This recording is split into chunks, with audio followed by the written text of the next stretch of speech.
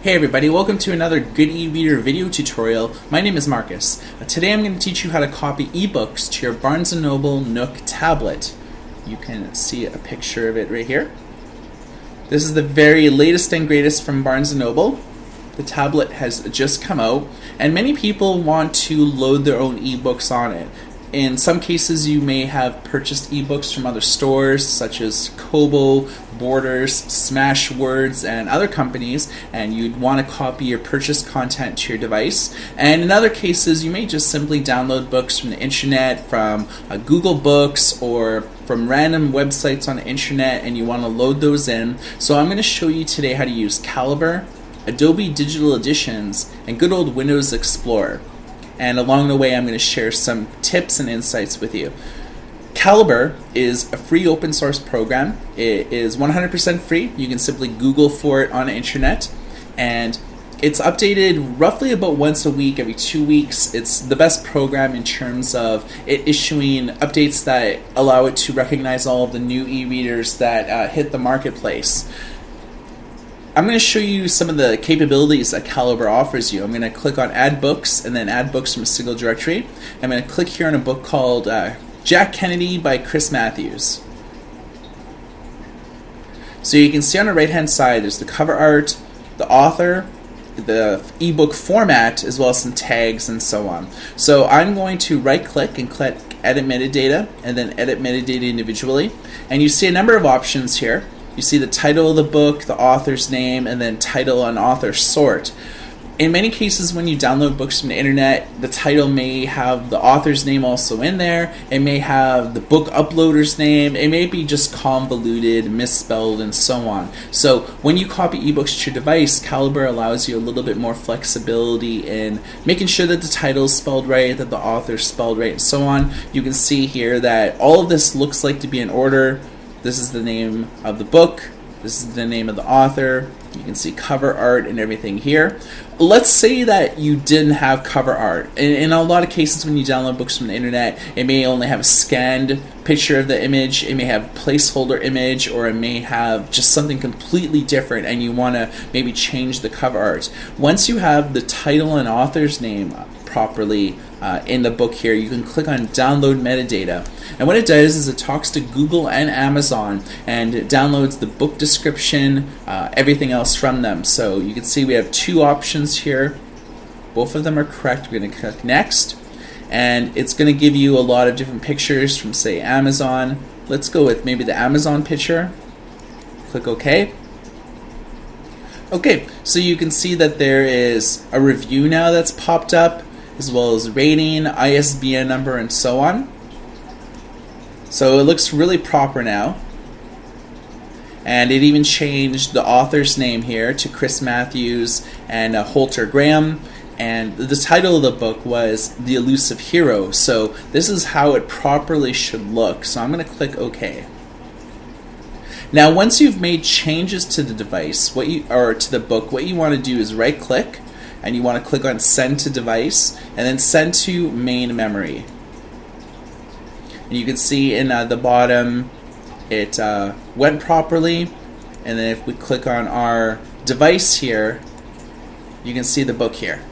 You can also see some of the things on the right hand side has changed because we fetched a lot of information from the servers. Now if you have a book that is proper and you don't need to make any edits how we just did it, instead of importing it into your library, you could just click on Device, Add Books, and then you could select the book anywhere that you have it on your PC. Once you double click, the book will be copied over to this section. So this is Calibre. It's a great program. If your books do not have digital rights management or DRM, I suggest that you use it, and it's good for collections and so on.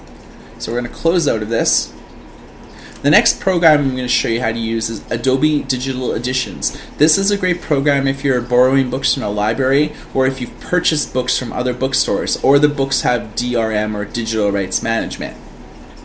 Again, you don't have to just do business with Barnes & Noble because you have a Nook tablet. You can do business with any store that sells EPUBs. So Adobe Digital Editions is the program that you want to use. once you download Adobe Digital Editions, which is again a free program from the internet, it'll ask you to authorize your device, and if you've never set up an account before, you'll just have to set up a brief account with Adobe. The process takes about 2 minutes. Once your Nook shows here, you want to click on the library and then click Item to Library. And I'm going to click on the book Ken Kesey, One Flew Over the Cuckoo's Nest. So you can see that the cover art is here. We're just on our main shelf. If you left click, you can drag it around, and you can see next to the arrow there's a little X. And then once you hover it over my Nook, that X turns to a green symbol. So I'm just going to unclick the left-hand mouse button, and it has been copied over to the e-reader. This is very, very easy. It doesn't really get much easier than that. All we did was just import it and then drag and drop. And you can see a few other books that we have copied on the device. The last method is Windows Explorer. And when you plug in your Nook for the first time, it should bring this up. So you'll see a directory called Digital Editions. This is the book by Ken Kesey that we just copied over. You can click on Barnes & Noble Downloads, click on Books. There's a lot of content here. So you see a lot of directories here. What you really need to be concerned about is My Files, and then you see books, documents, magazines, music, newspapers, even some recordings. Wallpapers as well. So you can pretty well copy everything you want in here. If you want to copy over a wallpaper, you can do it in a JPEG format.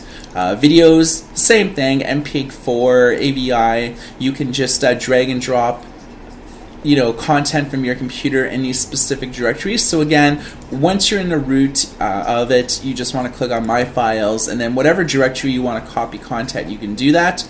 So if you have magazines, we have one here in PDF format. Music, you can see here that we copied over a music file in MP3 format. So it's pretty self-sufficient or self-explanatory. I'm just going to click on Books, and you can see here that here's the book that we copied over with Calibre. It created a separate folder for the Jack Kennedy book. Now I'm not going to create a new folder. I just want to make things really easy. I'm just going to click on my desktop. I'm going to right-click on the book here, Jodi Picoult, on Salem Falls. Right-click, click Copy, and then go back to my Nook here, My Files, Books, and then right-click again and click Paste. Alternatively, you can drag and drop if you have multiple windows open, but now we have copied over this book to our device. So just to sum everything up, today I showed you how to use Calibre, Windows Explorer, and Adobe Digital Editions. All of those programs are free, so simply Google for it. And Good eReader is your online destination for all the latest e-reader, tablet, digital publishing, and ebook news. We publish a ton of articles every day, anywhere between 5 and 10. We get our hands on all the latest tech, so if you want to read or see videos on the Nook Tablet, Kindle Fire, Kobo Vox, anything really, we got it. So make sure to check out our YouTube channel if you love watching videos at youtube.com/user/goodereader. And for goodereader.com, my name is Marcus, and everybody take care.